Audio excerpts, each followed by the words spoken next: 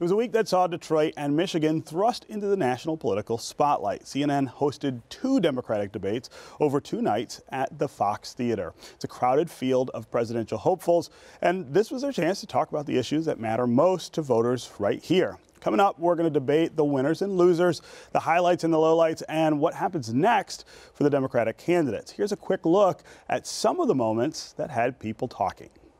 Detroit was mentioned, and I'm delighted that Detroit is rebounding.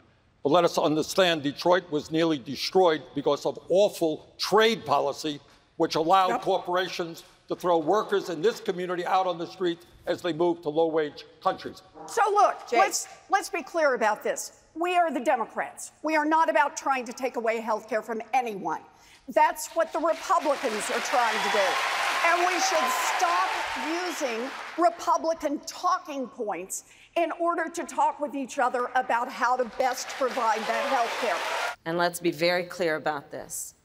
When Vice President Biden was in the United States Senate working with segregationists to oppose busing, which was the vehicle by which we would integrate America's public schools, had I been in the United States Senate at that time, I would have been completely on the other side of the aisle. And let's be clear about this. Had those segregationists their way, I would not be a member of the United States Senate, Cory Booker would not be a member of the United States Senate, and Barack Obama would not have been in a position to nominate him to the title he now holds.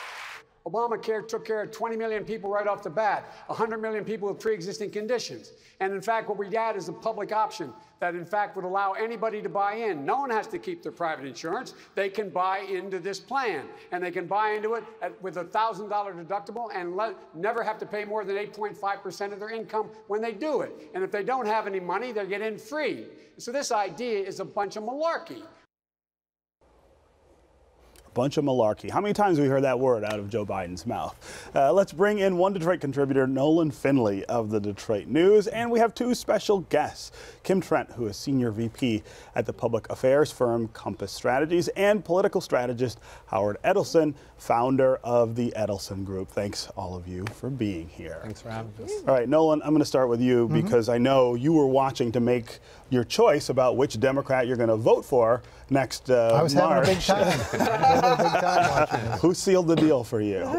You know, I thought, and Howard and I spoke earlier in the week about what Joe Biden needed to do. Yeah. I thought last night Joe Biden did exactly what he needed to do. He stood there, he took the attacks, he didn't get rattled, he answered every issue that was raised in his fashion, but he didn't get knocked down. Yeah. And I think if you're the front runner coming in and you don't get knocked down, you win.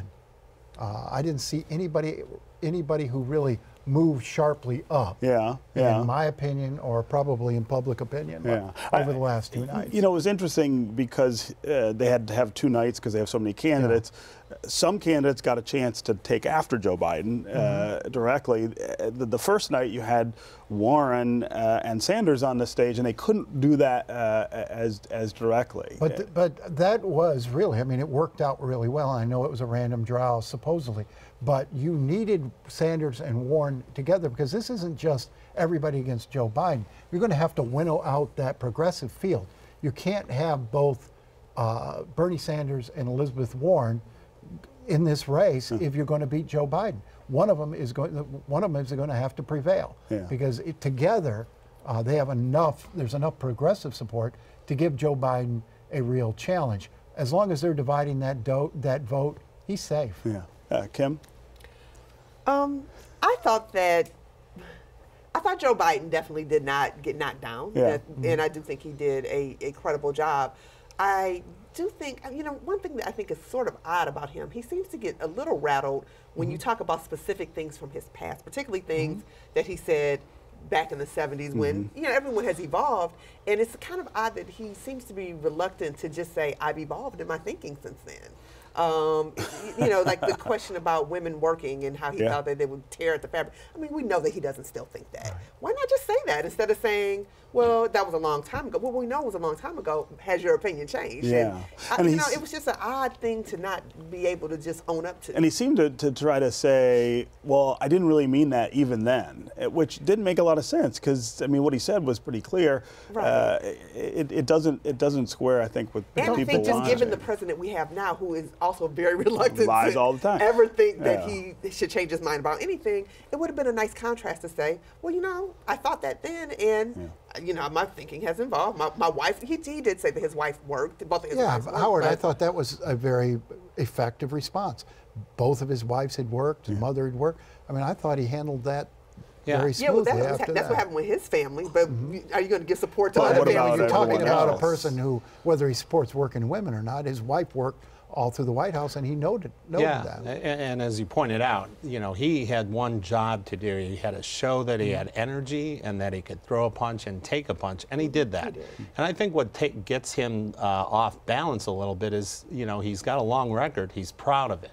And at the time, he was a leader. And so you can cherry pick anything 20, 30 years ago and take it out of context. And that's what people are doing. And I think Barack Obama summed it up very well. Democrats have to be careful not going in a circular firing squad. And a little bit of last night and the night before was just about that.